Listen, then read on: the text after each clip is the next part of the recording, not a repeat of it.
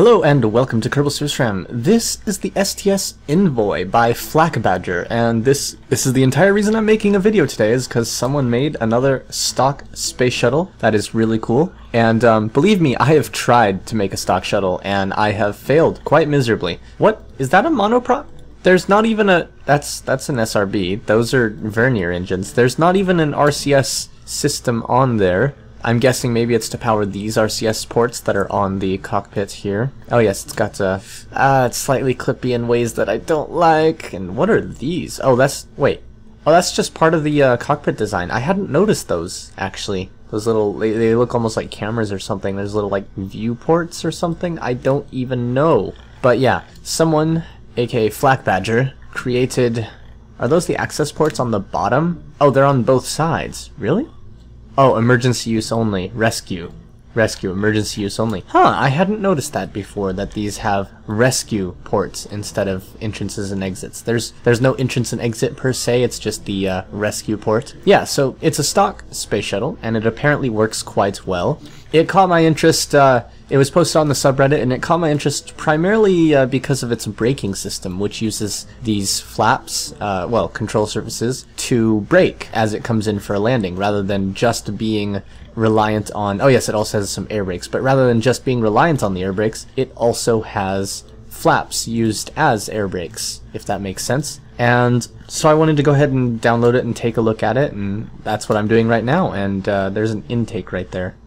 Does this have a, no, it has no jet engine thing on there. It's simply used for a structural piece slash design piece to make it kind of fit together better.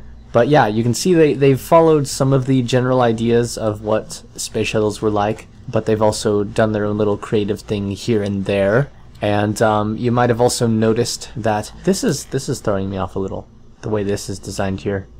Interesting. Yeah, it's a crew or a crew cargo shuttle. It's not a cargo shuttle. It's a crew shuttle. That was weird wording. Oh my god, this has a heat shield on the bottom. Why would you?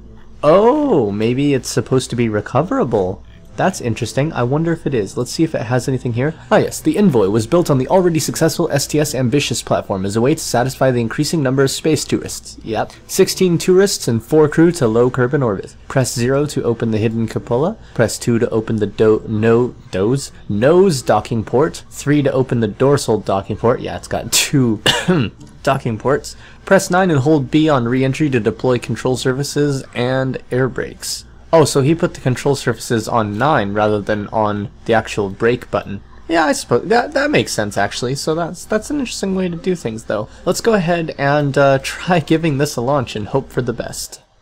Alright, it's a clear sky today. Yeah, I took out the environmental visual enhancements because I was having some crashes and someone told me that it might be that was causing them.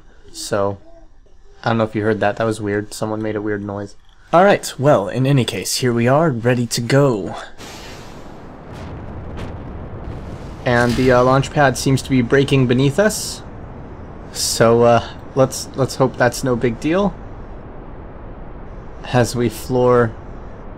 Oh my god.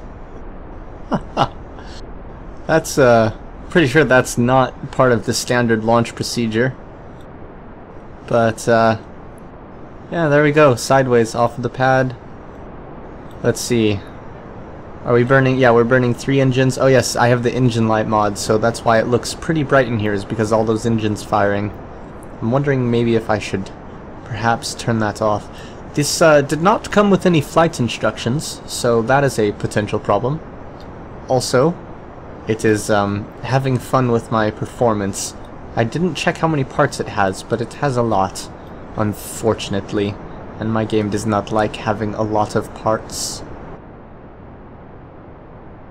Right, well, while we could go to orbit sideways, I'm thinking it would be better if we rolled. So, oops, that's the wrong way around. We're going to roll over to... Alright, wait, no, not quite. Gonna roll just a little bit more, and... Come on, roll just a little more.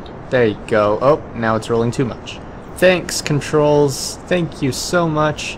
Okay, now there we go. We're on target. Are we about to lose our first stage of? Are we about to lose the SRBs entirely? Oh no, just Oh, okay, it came with boosters that aren't actually attached to the rest of the fuel to help it get started. Interesting. Wonder why they had to do that. Ah yes, we do have the scatterer mod though, so that is cool. Oh yeah, I forgot about this. Yeah, this is a bug that happens with scatterer. That's funny.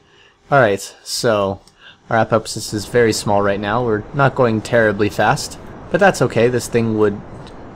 Did you see that? The launch the things we took off from just appeared next to us. Hold on.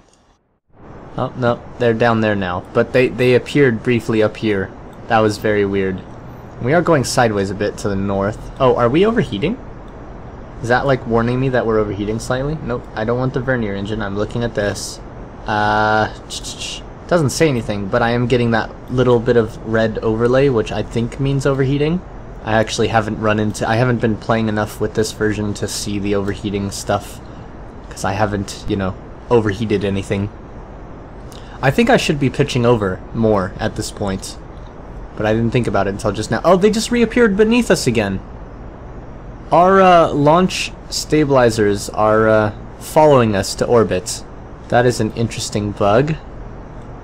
Wow, this thing is bright. All those engines firing.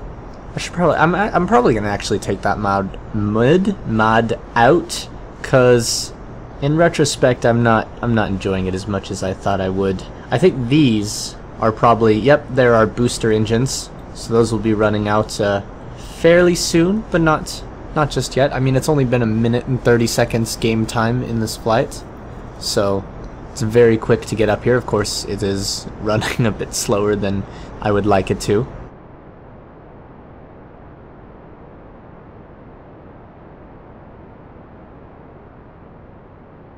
Oh, they just reappeared again.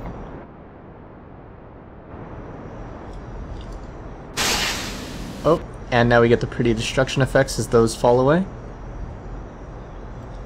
And the engines on this thing are dangerously in the red, but I think we'll be okay. It's starting to warn me about them overheating, but again, I think we'll be okay. Our apoapsis is a little under halfway to where we need it to be, but otherwise things are going well. I'm beginning to wonder if I should be worried about those engines, or what they're mounted on, because whatever they're mounted on, if the heat tolerance isn't as good, they could break anyhow. But it looks like everything's running alright. Like, I'm definitely having to keep an eye on them, but I think everything's working out just fine. Let's see, our apoapsis 38. Probably could pitch down a bit more, but then again, I want to make sure we really get into orbit. I don't know what the tolerances are or the flight profile is supposed to be for this thing, because it didn't really come with those instructions, which is unfortunate, but everything seems to be going well so far. We're about halfway to orbital velocity, a little over halfway to the altitude we need to be. Whoop. Come on. There we go. I somehow managed to confuse it to turn off entirely. That's kind of funny. Alright. Checking map. Alright, we're managing to push our apoapsis out ahead of us, and it's getting higher still, so we're doing pretty well. Throttling down slightly, because our engines are overheating. Throttling down a bit more. I just noticed there are no action groups to shut off the main engines, so I'm guessing they're separated from the fuel flow from our secondary engines. Oh, shit. Oh yeah, let's turn the RCS back on. Oops, there we go. Alright, resuming our burn to orbit. Our apoapsis is already at 80,000. Let's go ahead and turn down the engines to very low. And let's go ahead and let ourselves pitch down ever so slightly. Oh yeah, we are losing control without the RCS, which is unfortunate, because it'd be nice to not have to worry about it. In fact, we had probably ditched this stage now, but I'm not sure. I don't know how it was designed precisely with these different stages and what they're capable of, so I'd rather go ahead and keep it on board and use whatever fuel is in it to get us as high as possible.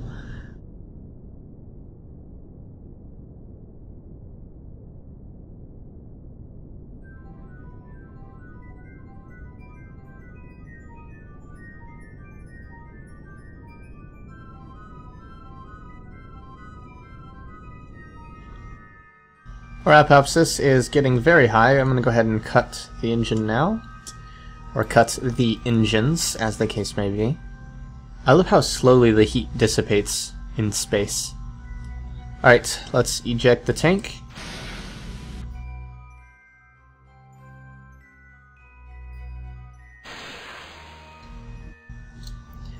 Roll over.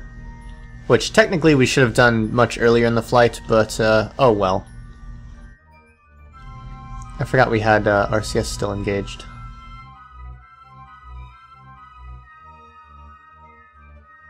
I'm gonna go ahead and put us at 5 degrees under. Just fire up the engines real fast to test that they're actually operational. And now I'll time warp to our apoapsis. Okay, that's not the right button. Oh well. Excuse me. Wow, I love how the engines are actually still really hot. Alright, let's check the map. Probably could nose down a little and be okay. And let's see what our fuel's like. We've used a fairly good amount of it. What I'm going to do is I'm going to cut the engines at a periapsis of 30,000. Alright, at 30,000 we're a little over halfway, but I didn't fly. Hey look! Our stability enhancers are here! Why did they follow us to orbit? Doesn't make any sense. Right, well, anyhow, yes. Now of course this could make it to orbit. If it was flown a bit better, more efficiently, it would definitely be able to make it to orbit and do some maneuvers. It probably could even take the tank up all the way to orbit. But I did not fly it the best way for that this time round. And the reason I left our periapsis at 31,000 is I'm going to do a reentry test to show off the brakes that it has when you come in for a landing and reentry. And hopefully this is a good flight angle for descent, for landing. We shall see. Alright. And we have just started to hit the atmosphere. I'm going to push and hold the brake button, aka just hit the button up there, and I'm going to tap 9 to activate the 9th action group. And yep, you can see that engine's still trying to cool down. That's so cool. Whoa, we're starting to have some instability issues here. Whoa. This thing is not liking something about the way we're coming in. It's wobbling. That's not necessarily a good thing. I bet those are our stability enhancers over there. We're doing a pretty good job of slowing down though. I'm beginning to be worried that we're not actually going to make it to sunrise. Well then, I am sorry. Oh, there we go. Sunlight. Yay. So you can see the front of this thing. Uh-oh. That is not... This thing does not... Oh, you know what? Part of that is probably to do with the fact that I was in time warp.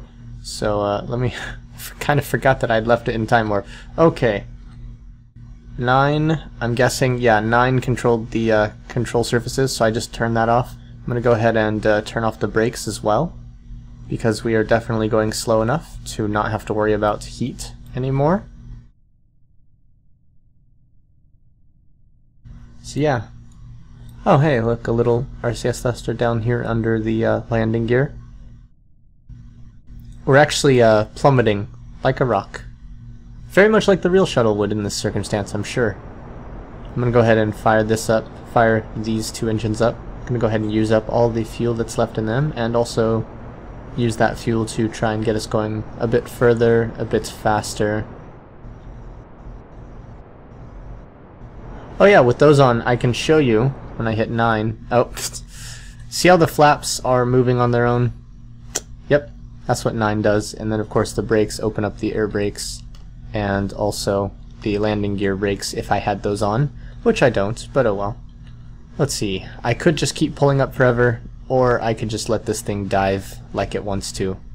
And actually looks like I'm just going to have to let it dive because it's not doing a very good job of holding itself up anymore. So yeah, that was the STS Envoy? Envoy? I think it was called the Envoy. What's your name? Yes, the STS Envoy. And I just lost all control authority, didn't I? Yep. Nice. Alright, let's roll it over and crash it into the ocean. Oh wow, something was sparking a bit there. That's interesting. Apparently our landing gear is down. No, it's not. The light just thought we were. It's nice and bright in the cockpit. Nice and dark out there. Can't even tell we're going to our death. Look at that. It's very nice.